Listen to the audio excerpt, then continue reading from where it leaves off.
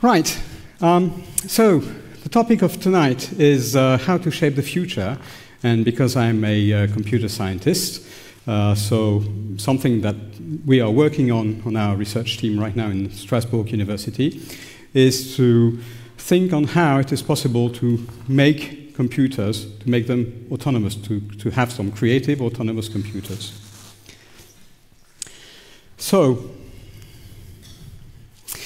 in order to understand how this can happen, it can happen through the mix of two things, which is AI. AI is artificial intelligence, but also artificial evolution. Most people don't know that in parallel with the development of AI, artificial evolution has also developed. So if you look at a timeline on how computers have and research on these domains have been going on, well, 1953 is more or less the first business computer, the IBM 650. Okay, and you see that artificial intelligence developed in 1955, 1956, and so on. So it was some of the very, very first algorithms that have been developed on computers were on artificial intelligence. But of course, the very same thing that has been puzzling people is about evolution. So if in 1953, you've got first trials in Australia, USA, and Europe. In 1957, chains of bits have been evolved by Fraser, and you go on like this. And those two technologies have come of age.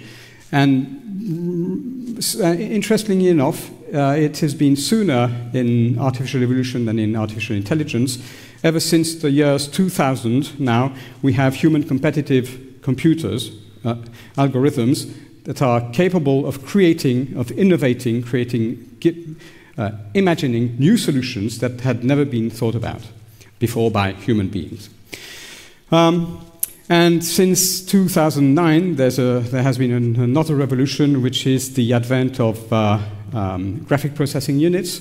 These are massively parallel chips on which you have several thousands of cores that can work in parallel, all right? But the only problem is that you need to have the right algorithms in order to be able to exploit them.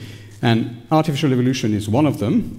And in parallel, artificial intelligence is also one of the type of algorithms that can exploit these GPUs with, in 2012, the advent of deep learning.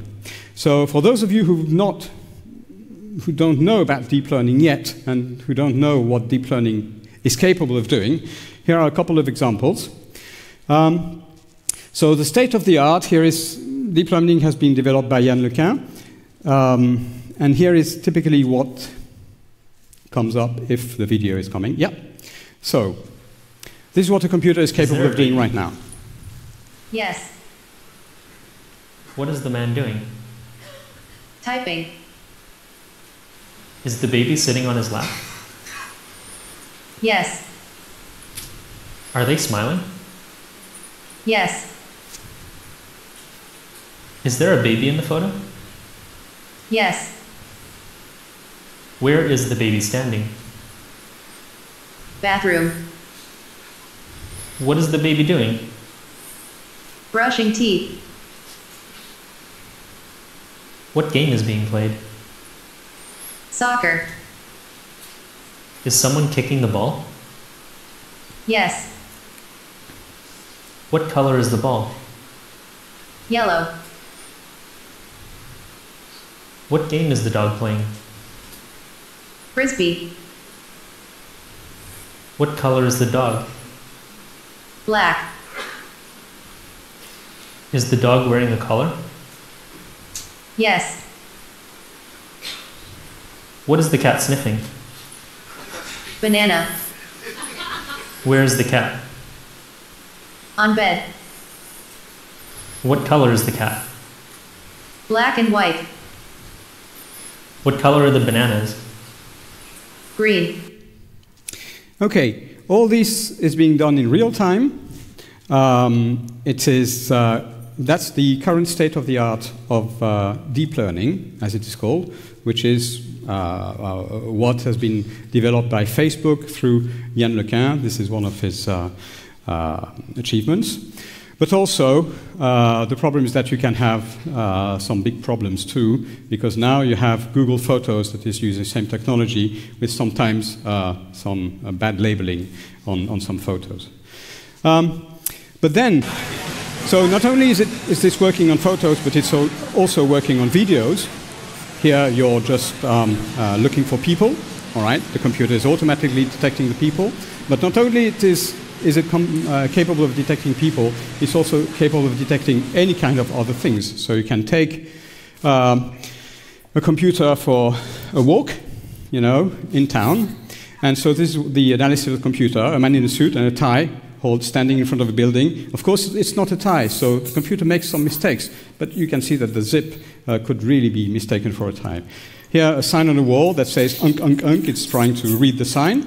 A man is walking down the street with a cell phone in front of a building. Of course, the thing makes mistakes, but roughly, you know, it gets an idea on what is happening, and this is, again, current technology.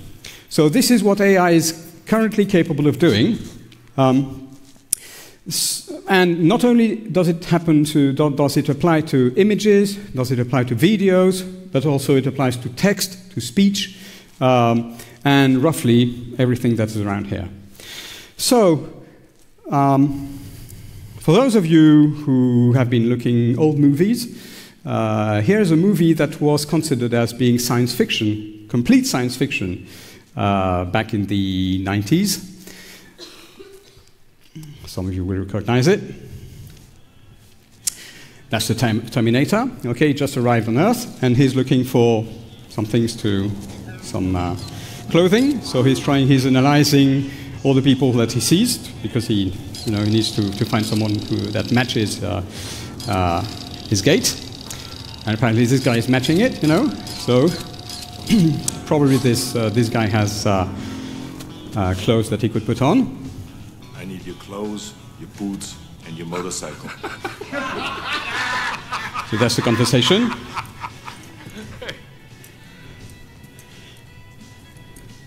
You forgot to say please. You forgot to say please. That was a wrong answer from a human. Because if you look at what happens to him next, this is not what he should have answered. So here, the Terminator was an autonomous computer. And what made it autonomous? First of all, it was capable of analyzing what was around it, understanding what was happening. And what you see is that what was total science fiction at this time, in the domain of recognizing what is happening around it, this is exactly what we have right now. All right? Now, what is missing in order to get an autonomous computer? It is the ability for a computer to be able to find solutions on its own to problems that have appeared. So, what is autonomy? One of the definitions of autonomy could be the ability to solve a problem on your own. And it's here that artificial evolution comes in. Before speaking of artificial evolution, what is evolution first? We could define it in the following way. In a dynamic environment where multiple coexisting species and individuals evolve, thanks to random mutations, the selection of the best creates some new species that are emergent and that are able to solve the problem of surviving, adapting to the current conditions. So if you look at what is happening in nature, nature is extremely inventive. You have some very improbable animals around here. One of those that I really like is the Opisthroproctidae. It's a fish that is a deep-sea fish. And what you may think are its size are not its size. It's the gills. This is where it breathes, the two black spots in front. And in fact, its eyes, this is not a drawing, by the way, it's a picture. Okay, it's a living animal. It's taken from a video. The eyes are the semispheres, the green semispheres, that are looking up. Okay, and the fish is looking up through its transparent skull, because it's a deep-sea fish that is hunting for other fish. And typically it looks up, it keeps looking up in order to find, to see if there's a shadow of another fish that is swimming just over it. And if there's a shadow, the fish would swim up, the eyes swivel in front in order to be able to catch its prey. So you see that nature can be extremely inventive in order to find ways to adapt and for these animals to survive. So the question is, can we use evolution for our own purposes? And if could we be implementing evolution into computers in order to create artificial evolution? So this is what has been happening ever since the 1950s, the second timeline that I described. You start with a population that you initialize. And as soon as you have a population of potential solutions to the problem, you just evaluate them. And this is what we call parents. Parents are solutions that have been evaluated. You know whether they're good or not. Now, once you have this population of parents, well, first of all, you try to see if one of them is solving the problem. If it's the case, then you stop there and you pick up the best of the population that would be the best solution to your problem. But if not, then you select n parents, and you have these different parents, which are potential solutions to your problem. You cross them over, you mutate them, you have variation operators, and through those variation operators, you create a population of children.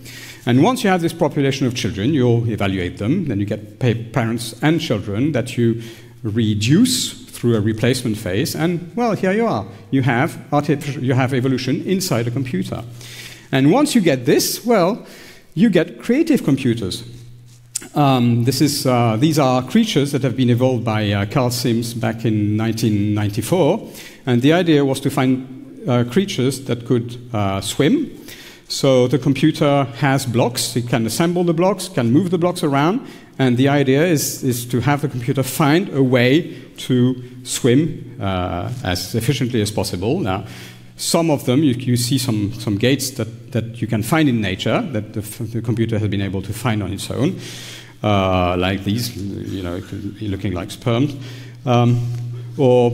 And then this would be how you would run on a surface that would not be on a fluid anymore, but on a solid surface. But then, of course, these are very old works. You can see how the evolution creates, for instance, a marching cube. So you start with a cube, which has muscles, which has bones, which has fat cells. And this is the result, one of the resulting gates. That's another way for a cube to walk that has been evolved. Here again, the programmer didn't program any of this behavior. It is the computer that came up with the behavior through evolving steps. These are toy problems, but how could we be using them for real? This is an example with the ST5 project at NASA by Jason Lone. The idea now is that you have satellites that are microsatellites, really small, but because they're really small, they don't have much batteries. They're not powerful at all, and they have to transmit back their data to the Earth.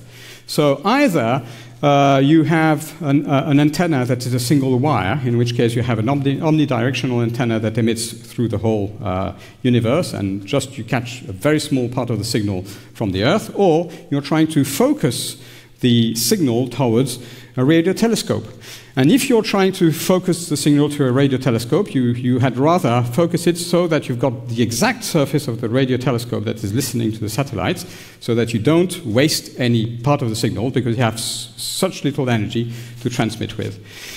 The problem is that if you use standard antennas, UDI-UGA models, to model this, well, you could need an antenna that would be several meters long, or if you were using a parabola, the parabola would be much too large for the very tiny satellites that you're creating.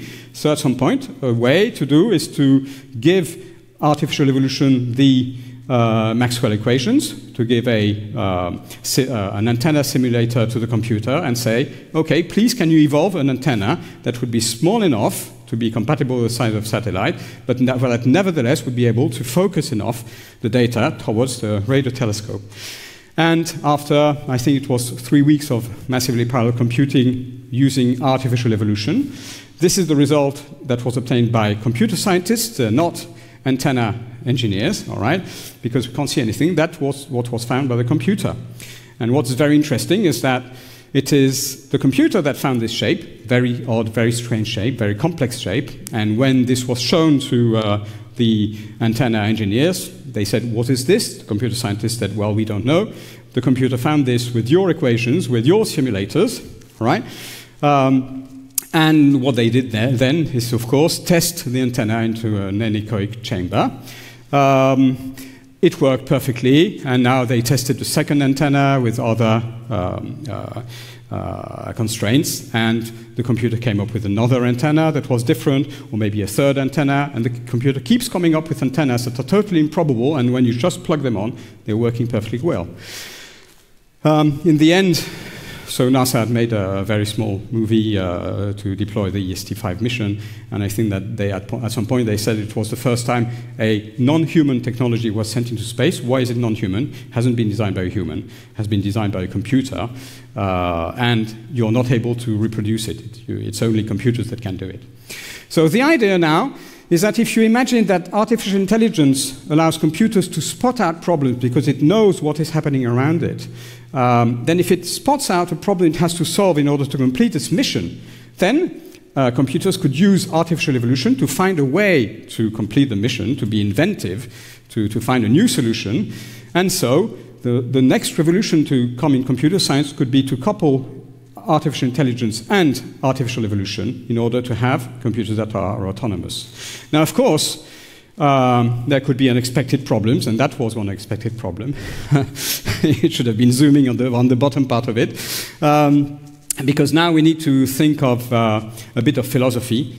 And I had 3 sentences that were supposed to be printing just on the bottom of the screen.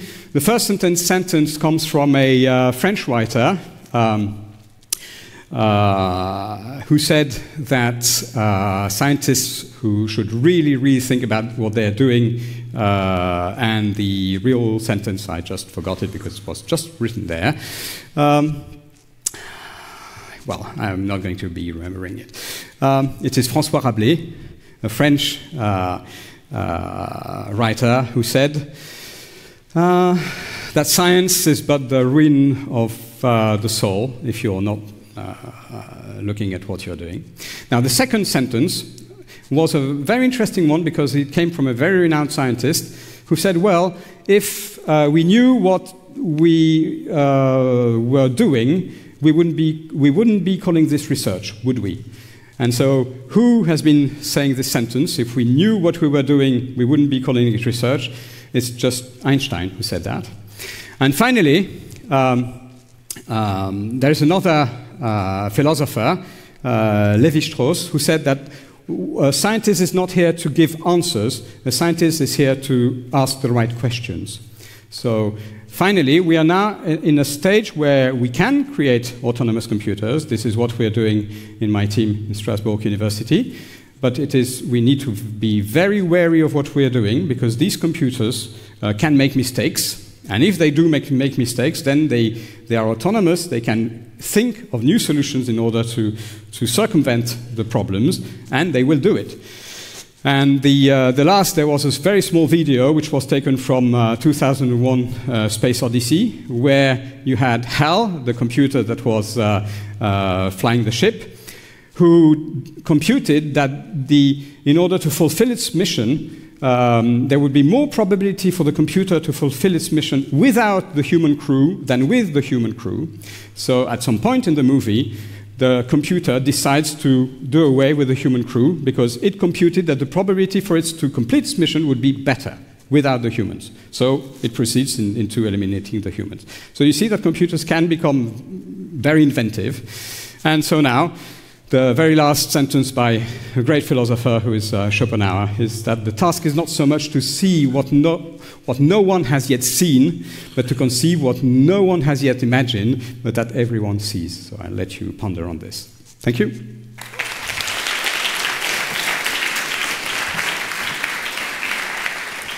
Merci beaucoup, Pierre Collet.